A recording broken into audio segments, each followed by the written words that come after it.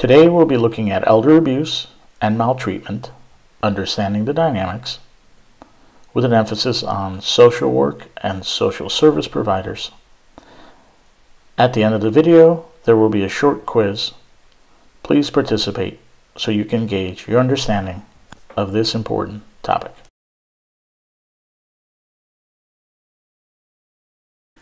When we begin to look at the issue of elder abuse, we can see that over 10% of adults 65 and older will experience some form of abuse.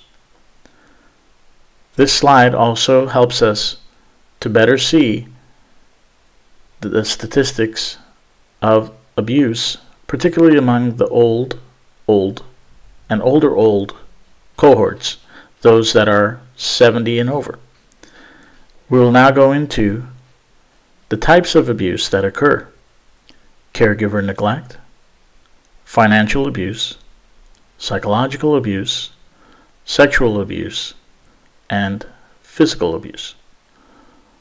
All of these types of elder abuse are often underreported, as is visible by this slide.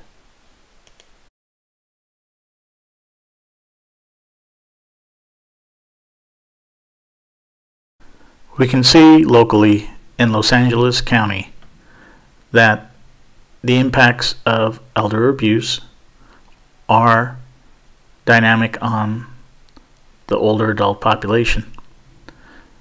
By 2030, there will be 2.2 million older adults in Los Angeles County, which equates to 1 in 5 individuals in LA County by 2030 and 1 in 4 individuals in LA County by 2060. The areas in which there are the most concerns for elder adults are the impact of chronic health conditions, social isolation and loneliness, food insecurity, disproportionate rates of homelessness, and impacts of poverty. All of these areas contribute to the increased and disproportionate abuse and violence that older and elder adults experience.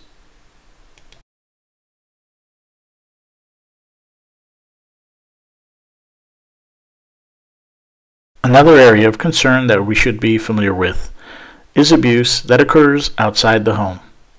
Abuse and neglect in nursing homes has become an increasing problem for older elder adults. Many of the signs of nursing home abuse or neglect are similar to those that might occur by a caregiver within the home. Physical abuse, sexual abuse, emotional abuse, financial abuse, or nursing home neglect, including not providing medications in a timely manner or withholding medications, not changing bedding, restricting movements, and other types of abuse. Individuals, families, caregivers, and social service providers should be aware of abuse that might occur within nursing homes as well too.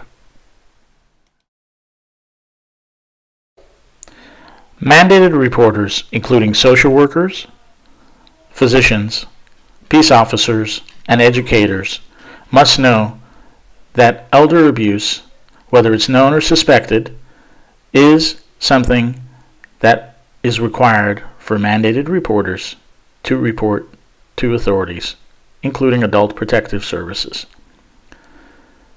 If the individual fails to report the abuse, there could be legal penalties.